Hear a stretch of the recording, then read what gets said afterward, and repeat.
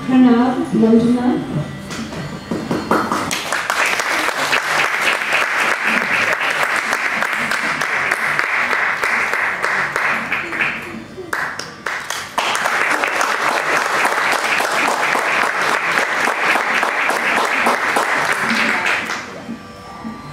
Hartaji.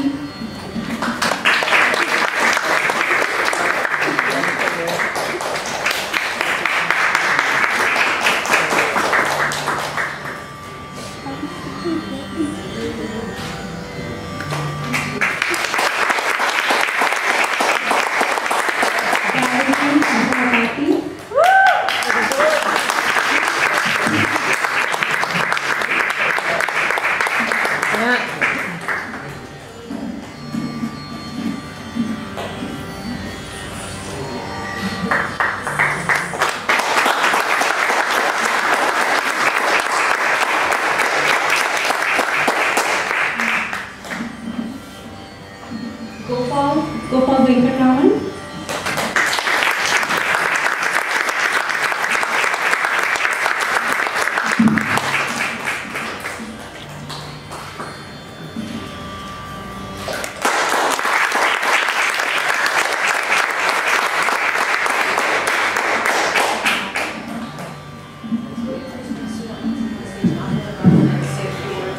Please, Sudansi. Please, can you come? We have a microphone here, actually. If you can say a few words. Oops.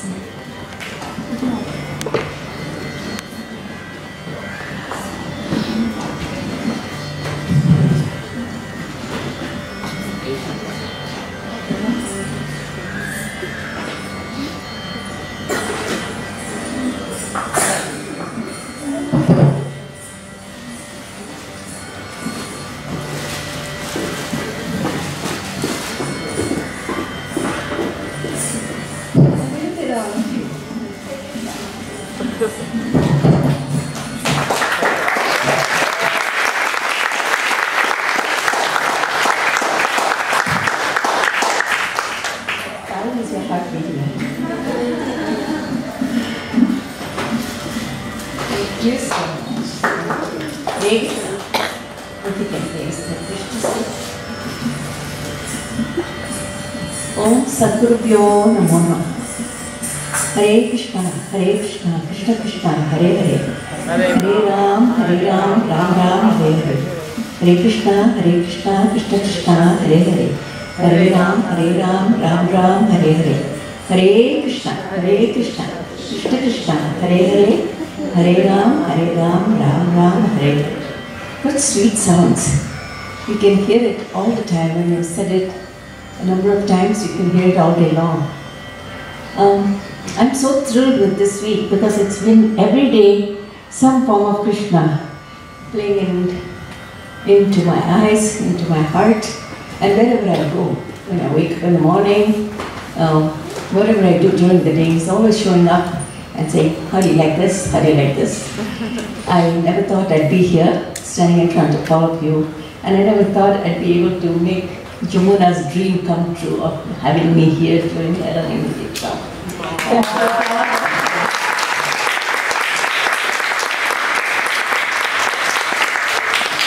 So she's going to be continuing the legacy here with all your help, right? When we think about legacy that we leave behind, actually speaking, that's not the truth at all.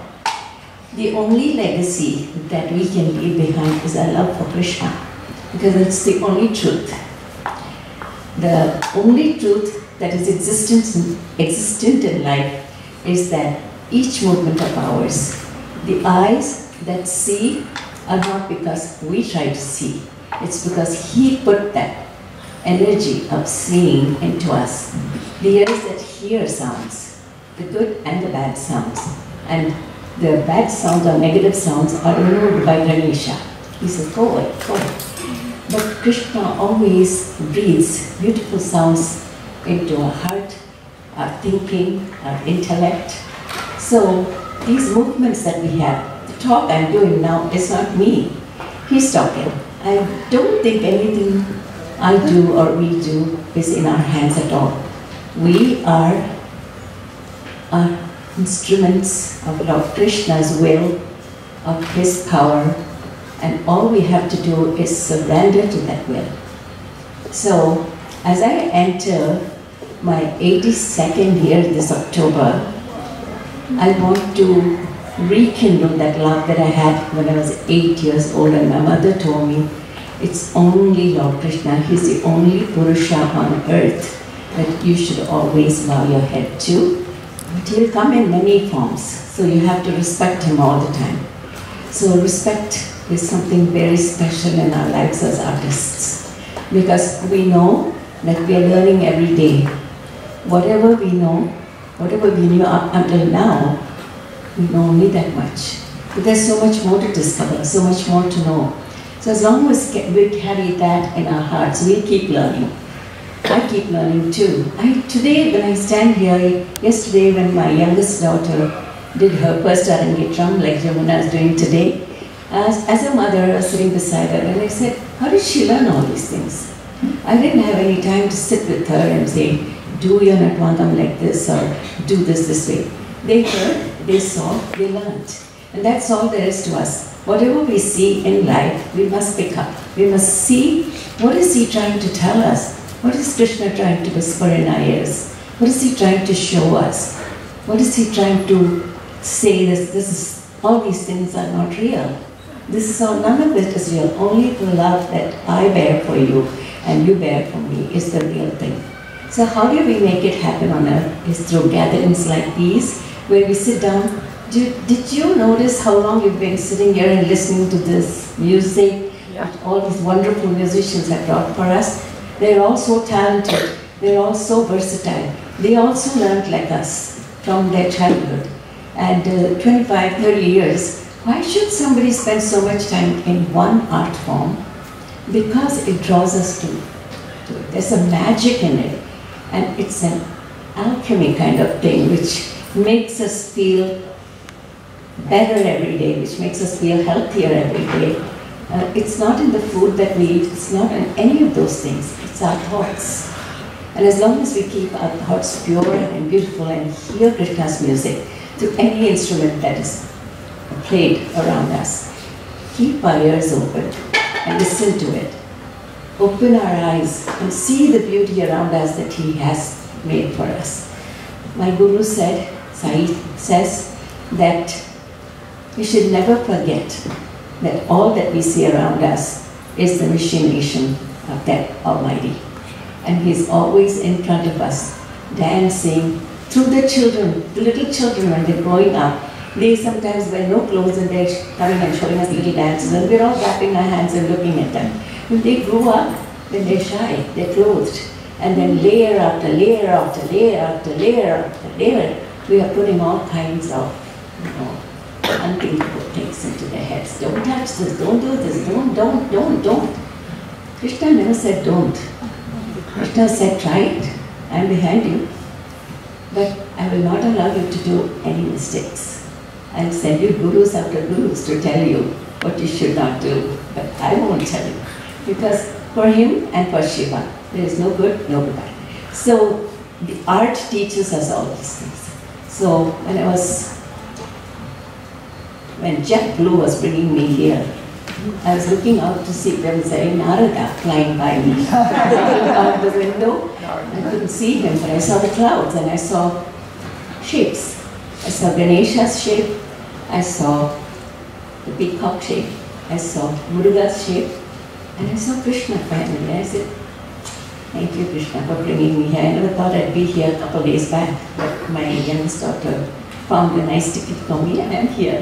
I'm so happy to be a Rupa Kishori. Every item of yours was well practiced and you danced with so much love and devotion. I could see that in your eyes. This is only the beginning though. As you proceed in life, from when you were 3 to now where you are, if you notice, if you look behind and see, when you were 3 you were carefree. So you have to bring that carefreeness into your dance to make sure that the dance takes over you and then you can You will not bother about how small the stage is, how big it is. You just dance in abandon. The dancing in abandon has to come to all of us. That's when we will see Krishna. So, my dear friends, my dear beautiful devotees, you have all seen more of Krishna than I ever will even think of. I don't even know if I've seen his feet yet.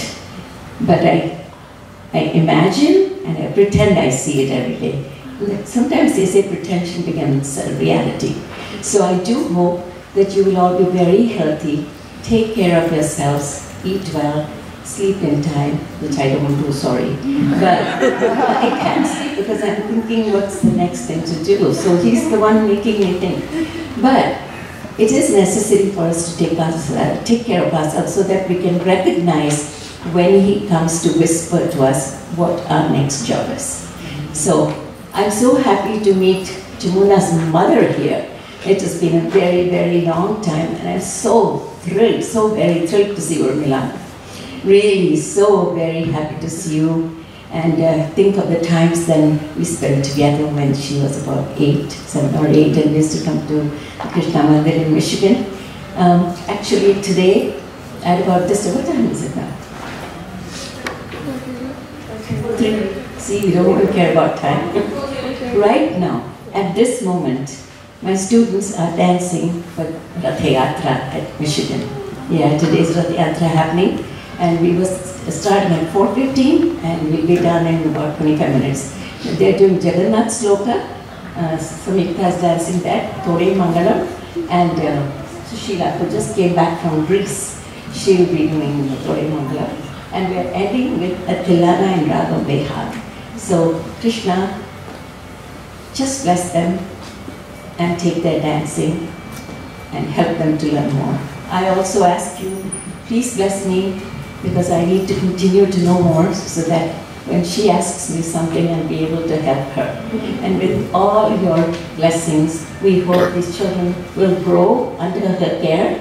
And I hope Jamuna also continues to teach everyone with the love that she has, because to me she's like Radha.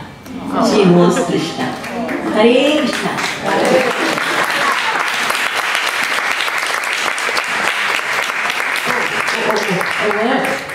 Gopala. This is Navanita Gopala Krishna. That is how his mother named him. Navanita Gopala Krishna. He is a stealer of butter. And he comes, he helps everyone out, but he never wants applause. He constantly is thinking about what next he can come up with. And we've had many years, many joyful years of working with him. My Vidya will not do anything without Gopal being there because she feels Krishna is near her when he's around. So thank you so much, Gopal, for helping Jamuna out. I hope and Rupa Kishori's mom, I kept my word with you. I said I'd be here at her wherever it was. I thought it would be in Hawaii, but I'm glad it's here. I haven't been to Hawaii yet. I haven't been to many places yet, because wherever I go, it's Krishna who takes me. But you know what? I'll let you into a secret. If you go on YouTube, you can virtually visit every little place on earth that God has created. So I'm enjoying that very much. So yesterday I was at Pandharpur, not this week, a couple days back when it was Ekadashi, last weekend. I was at Pandharpur and saw these hordes, thousands and thousands and thousands of pilgrims coming like rivers, like the rivers that they have in Pandharpur. 2 rivers are there. They were coming in and you couldn't see their heads or anything, just a whole bunch of people coming. Why do people rush to these pilgrimage centers? Because they find solace, they find peace. And so our gurus have told us if there are temples, visit it once in a while. Sometimes I'm not able to go. I haven't gone out in 2.5 years. This is the first time I'm stepping out. I've already been to Orlando, I'm in Boston from Michigan, and now I'm here. I'll be going back to Orlando, then I have to go back to Michigan and come back here, I suppose. I don't know, but there's so much going on. So keep traveling, keep learning as you travel. Look for Krishna, you will find him. I found him in South America, in Montevideo, where I went to visit, and the lady who took me there, Gita's mother, she said, "You're not going to find Krishna here." I said, "What am I doing here then?" if Krishna's not there, what am I doing here? I'll find him. And then they had a fair on Saturday afternoon, Saturday morning. So I went there. I just said, let me see what's there. There was an empty table. And there was an old couple. They were making some sweaters. So I bought one for my grandson. And I turned around and this whole table that was empty was filled with incense packets. So I looked and I said, I'm looking for one particular kind of incense. And I looked, nothing, no Krishna. Everything else was there but Krishna. I said, but you don't have what I want. He said, yes, I do. He turned around, went into his little trunk, and he opened it up and he pulled out two of them and he said, this is what you want. And there was Krishna. One with the flute, one with... He was joyfully with Radha. So I was so happy. I said, look, I found Krishna. That is how you find him. You look for him. You have to keep looking for him. I love Krishna. Hare Krishna, Krishna Krishna, Hare Hare, Hare Ram, Ram Ram, Hare Hare. Lord Krishna, please help all these musicians to continue doing their service for you. Yes? Okay, yes. Let's do that. We have a certificate of accomplishment to present to Rupa Kishore.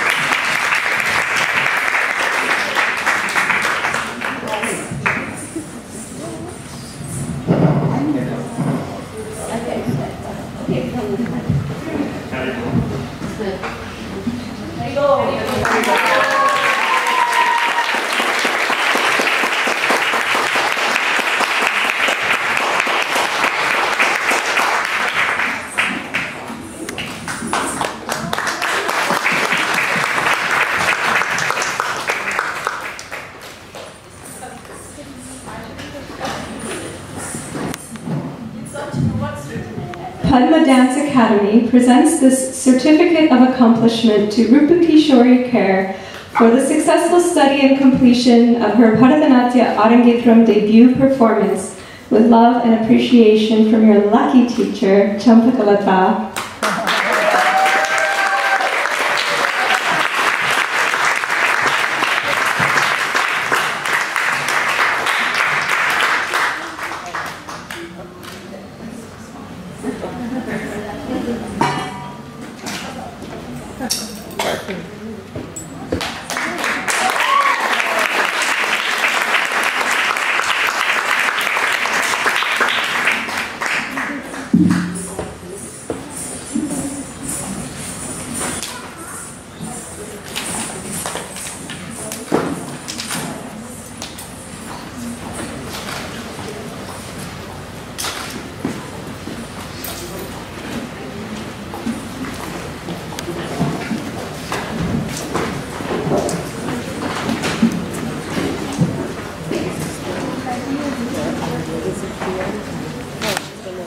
Alright, so Partha Aji is going to play some flute for you.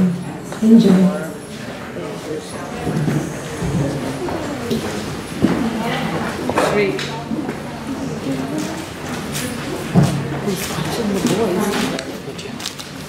Oh, that's cool. Yeah, the other